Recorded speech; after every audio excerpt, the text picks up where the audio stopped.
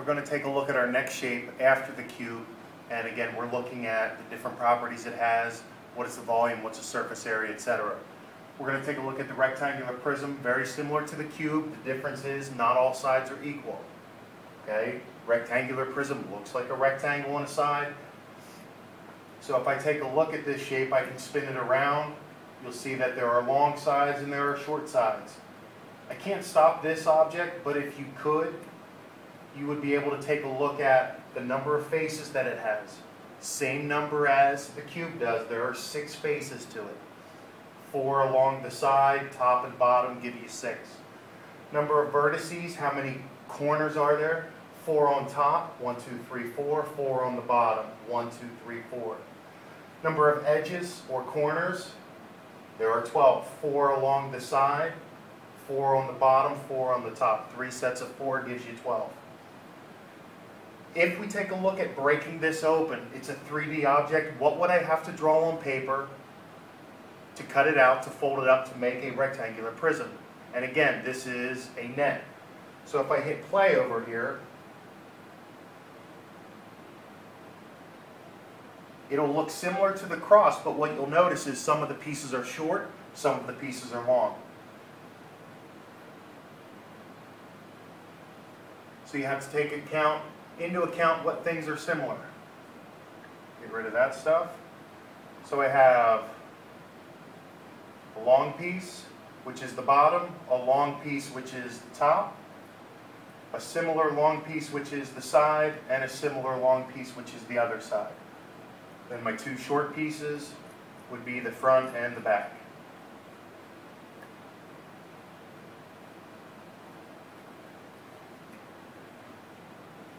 Your job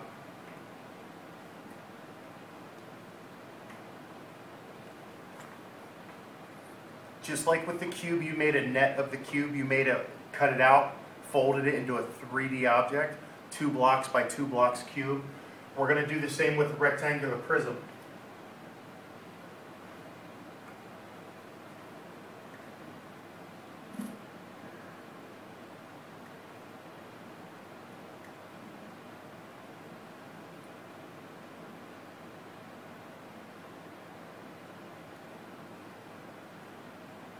Now this isn't drawn to scale, but this is what your net, when you go to cut it out, fold it up to make a 3D object, needs to be 5 by 3 by 2.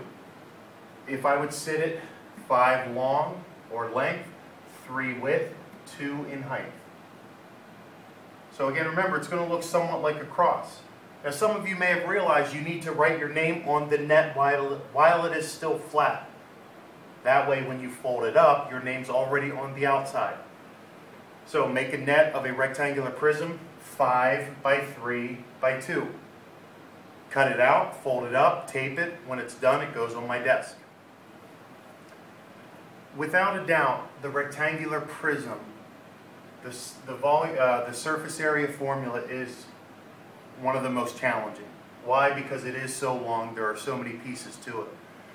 Truly though, this is a fairly simple formula. SA, surface area.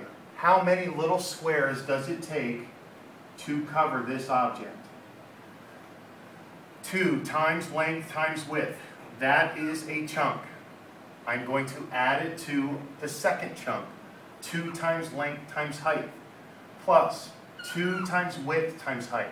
There are 3 chunks of very similar stuff. Each one covers a different size rectangle on this box. If you have ever noticed the shoebox, the top and bottom are the same rectangle. That's one of these. The sides are the same size rectangle. That's another one of these chunks. The front and the back is the same size rectangle. That's one of these as well. So if I had a 12 by 8 by 4 rectangular prism, you have to tell yourself, what do you want to be length? What do you want width? What do you want height? It doesn't really matter which you pick as which. The answer always works out to be the same. 8, 4, 12, which is the length? Most would say 12 is. Why? Because it's the longest. So I'm going to set 12 is equal to length. It depends how you sit this. If it's upright, sideways, it doesn't matter. 4 we will call the width.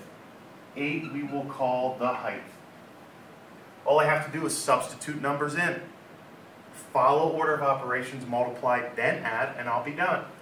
So let's take a look, see if we can do this. 2 times L times W. 2 times 12 times 4.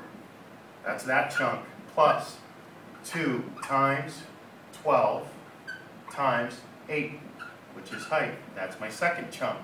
Plus 2 times 4 times 8. Real quick, you should be able to check. There are 3 numbers.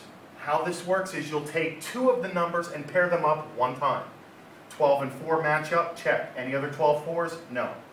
2, 12, 8. Any other 12 8s? No. 4, 8. Any other 4 8s? No. That means I did it right.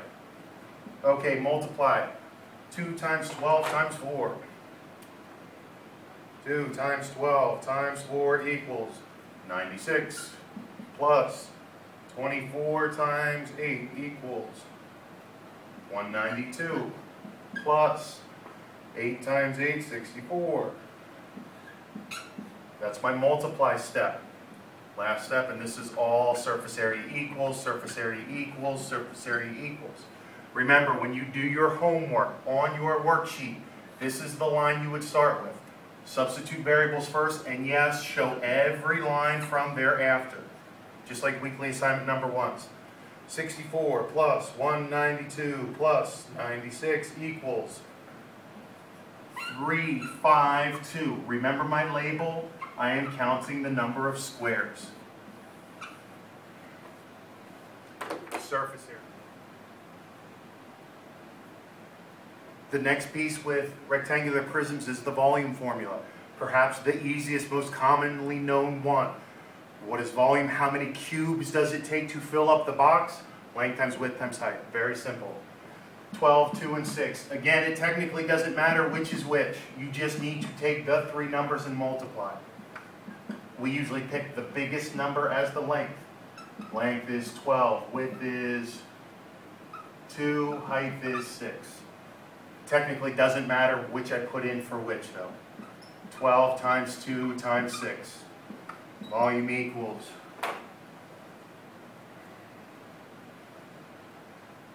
24 times 6 is 144. What is my label? Cubes. It takes 144 cubes to fill up this object.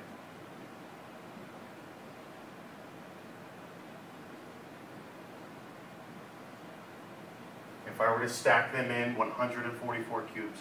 Very straightforward formula, not much fuss with it. In our last part, we're going to work backwards with the rectangular prism. Start off with my blank formula. Here's the setup.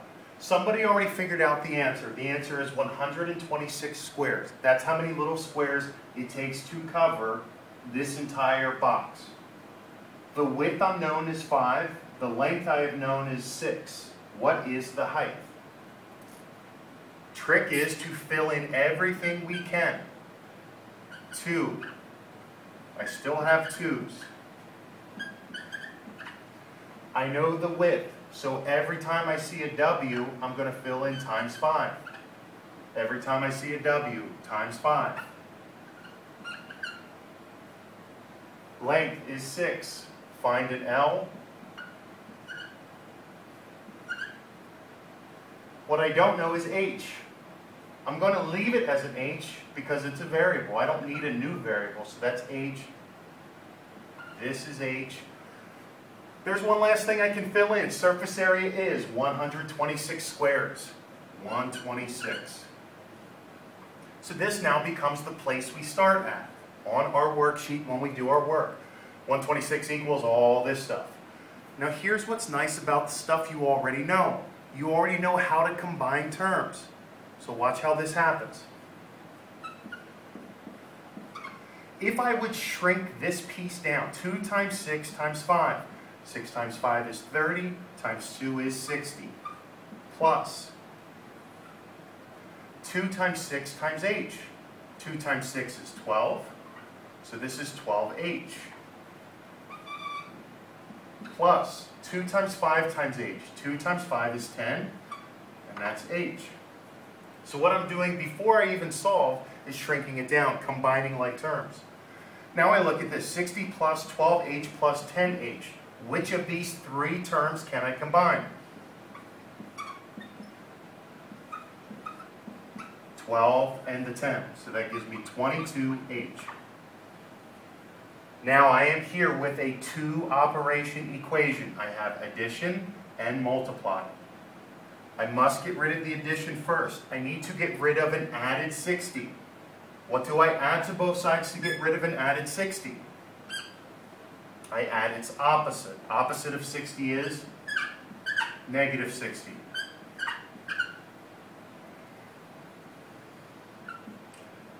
Positive 60 and negative 60 give me 0. I'm left with 22h. On the right-hand side, negative 60 plus 126 is 66. Now I am here with a multiply. How do I get rid of a multiplied 22? Multiply both sides by the reciprocal. 1 over 22. 1 over 22. I can reduce here. I get 22 divided by 22 is 1. This gives me 3. 22's cross off. I'm left with h. h is equal to 3. My label is not squares. Remember, I already know the answer of squares. But I can work backwards using my algebra to solve. The missing height, no longer a question mark, is the number 3. Working backwards.